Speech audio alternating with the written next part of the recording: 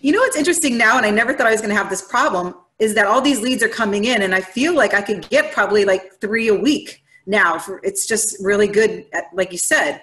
But, you know, I often suggest the closing costs that we'll pay. Well, I might have like 20 or 30,000 sitting, but you think about that, you know, 3 or 5 deals a month, and we're paying the closing costs, that 20,000 eaten up in 1 month. You know, so before I can get that lease purchase tenant buyer in there, that takes a couple more months before we get that person in place. I can't really buy any more right now, in a sense, because how you know what I mean? That's what I was saying. That's what I was saying. Hung up in a good way. That's what I was saying. You want to do double closings. So you're not laying out any cash until you know you're getting another bigger check from your buyer on the same day. Yeah. One of the things to maybe look at, what do you think about wholesaling these or selling off the lease options to tenant buyer, Blair? Yeah, and build up a cash. I have one that's worth like $40,000. And so for everybody else, and you understand what we're talking about here, Sophia, but this is a potential play. And like I said, Blair and I haven't really talked about it, but you'd put something under contract, let's say, for example, and do it as a lease option instead of a subject to.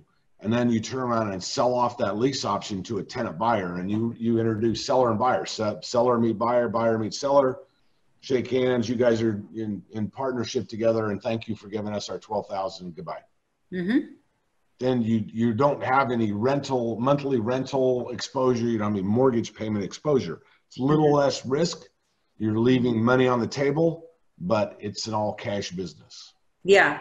I think that's the answer. I have to incorporate a little bit more of just a quick turnaround on a couple of deals to build up a big cash over here. Yeah, and life will be a lot better if you're not worried about this problem, because we don't have good answers. We don't know what's going to, like Blair said, we don't have a crystal ball. We don't know what is going to happen.